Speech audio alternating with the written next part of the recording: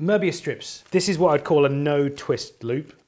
It's just a cylinder of paper with no twists in it. I mean, you can twist it, but the topology of it is it's joined flat. And the really obvious first thing to do is if you start cutting it, and I feel like this demo is always necessary, Brady, but really not exciting. If you cut a loop of paper in half, particularly if you stay in a straight line, you go all the way around. When you do the last snip, you get 2 bits of paper. Nobody is surprised that cutting something in half gives you 2 halves. The cliche punchline, I'm going to cut straight to it. That was almost funny. Here is a loop of paper. The only thing I've done is twisted it before gluing it together. There's 1 twist in it, and you can kind of see that shape there. Again, I'm not going to just chop it down the middle. I'm going to make a hole and then chop along the surface, exactly as I did before.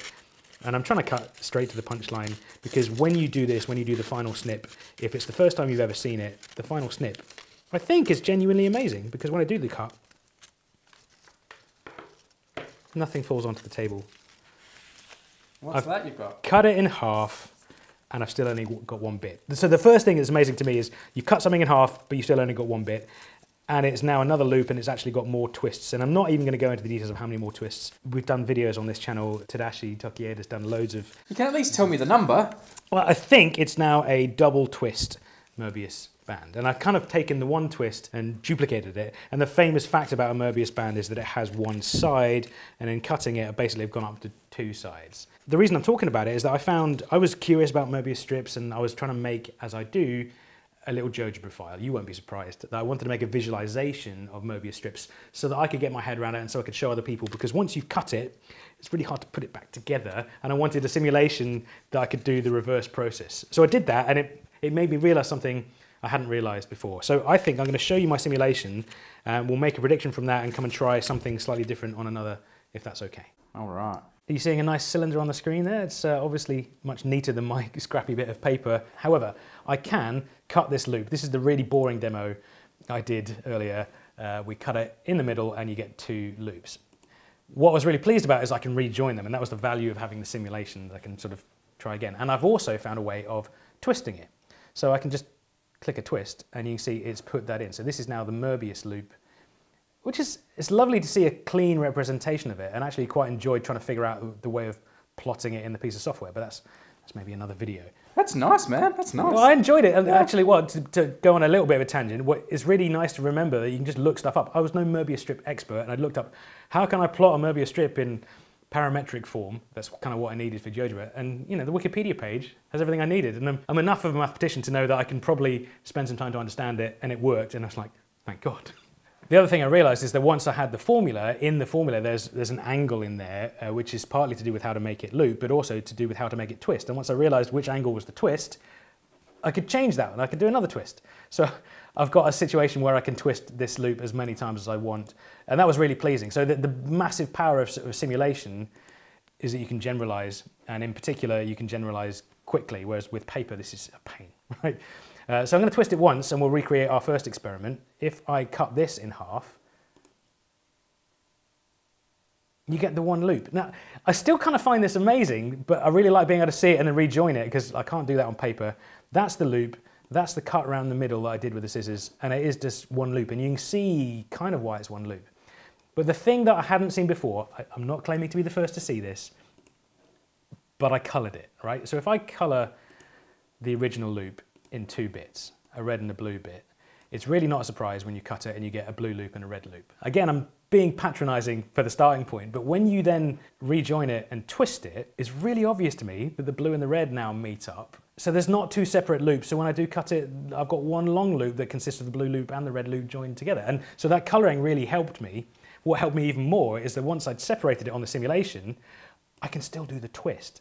And so this is the bit that made the penny drop for me. If I just twist it back, there's the 2 loops.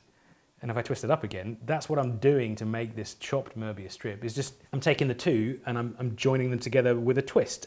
It just felt like something clicked for me.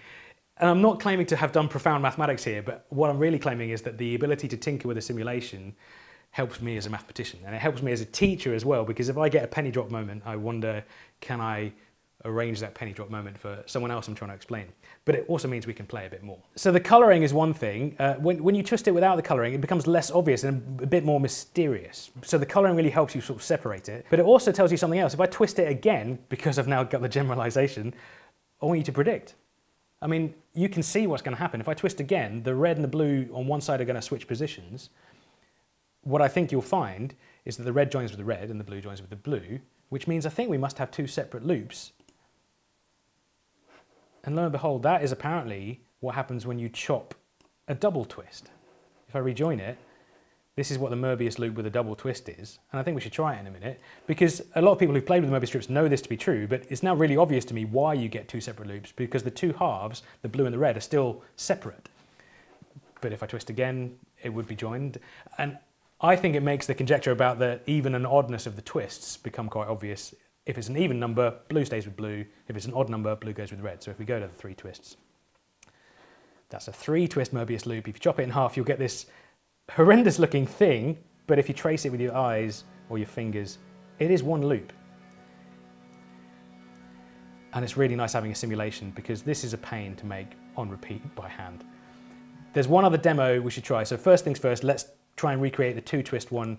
Now we've seen that it should make two loops, even if you've seen it before. Can we cut it again? This is a two twist Möbius loop, and actually we should comment, when I say twist, I mean a half twist. It's so annoying this notation gets confusing, but if you can imagine a plane like this, that's a half twist. A full twist would be you go back round. So that's why we have this like counting twists. Are you counting half twists or full twists? I'm counting half twists. This is a two half twist Möbius loop. It feels slightly tightly embroiled, but according to the experiment we did on the simulation, if I cut this one in half, we should get two bits, but they're going to be mysteriously linked.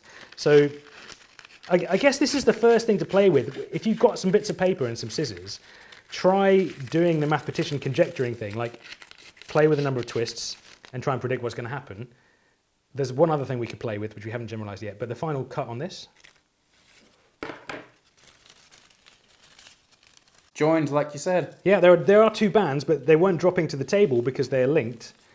I can spin this one around, and it's exactly as the simulation said, because the blue and the blue have joined back together, but in twisting them round, they've kind of linked themselves. Now, I'm not telling people anything new about Möbius strips. I'm just enjoying the fact that I felt like I got a new revelation when I played with the simulation. So one other thing to try is, instead of cutting halfway in the strip, what happens if you cut somewhere else? If you cut it, let's say, a third of the way in from one edge and work your way round, what will happen? Let's have a look at a simulation. So this time, instead of colouring it in two pieces, I'm just going to colour it in three pieces.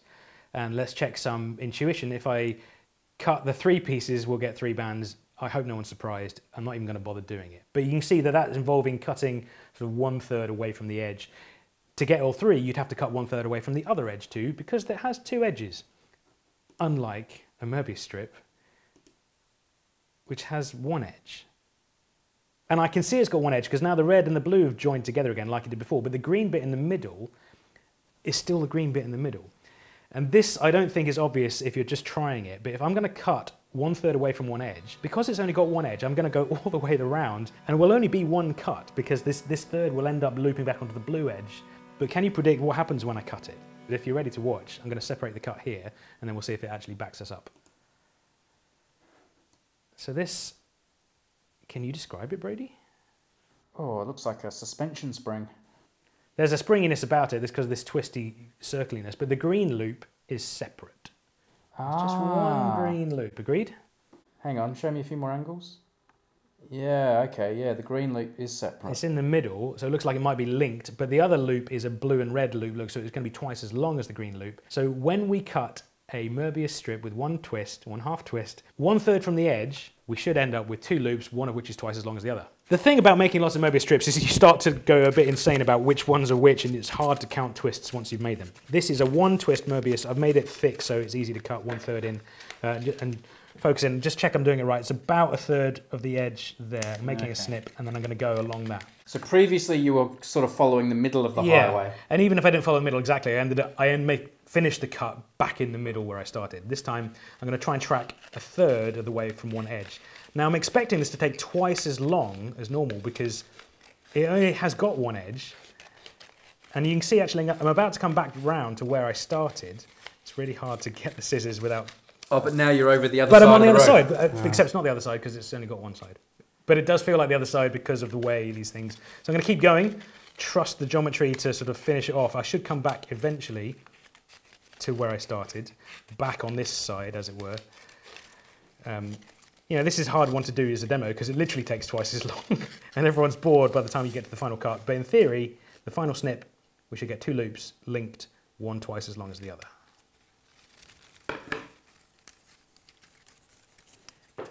What do you reckon? There's the long loop with quite a lot of twists in it. I could count them. That would be another investigation, which I just haven't got my head around. And a smaller loop, that was the green one that we had on our coloured version. It's always a relief when the simulation is backed up by reality. And I think the point I wanted to make is that Möbius strips are really fun to play with. Go and watch anything that Tadashi's done in the past, where he's joining 2 Möbius strips together. Cliff Stoll is talking about Klein bottles, which are like the next upgrade from Möbius strips. I think he cuts them in half, doesn't he? Same deal. What's really nice is the Möbius strip you can do with a bit of paper, a bit of Pritt stick, a bit of scissors. A bit of scissors? A pair of scissors. And you can investigate. And even if you kind of know what should happen, that feeling of being a mathematician and like controlling some variables, the number of twists, where you cut, predicting the outcomes, like how many loops, how many twists, it's really fun. Pattern spotting, but also then can you make a visualization which helps you get some intuition. And the reason I wanted to talk to you about it is that visualization for me felt so satisfying because I understood it, but now I understand it better.